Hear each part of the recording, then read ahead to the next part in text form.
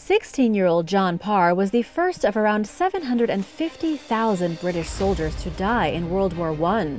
He died from a bullet, which is also what killed 40-year-old George Edwin Ellison, who was the last British soldier to die in the conflict. Parr grew up in North London before shipping off to war. He was shot near the Belgian city of Mons on August 21, 1914, while scouting on his bicycle. At the time, the British were advancing on the region in search of the Germans. The young man was buried on donated land in 1917. Ellison, who was from Leeds, was shot to death on November 11, 1918, just an hour and a half before the armistice that ended the war went into effect. During the 1920s, Ellison's remains were buried in a plot just yards away from Parr's grave at the same Symphorien Military Cemetery. Their headstones are facing each other. No one involved in the burial realized that they were placing the last British man to die in the war right across from the first.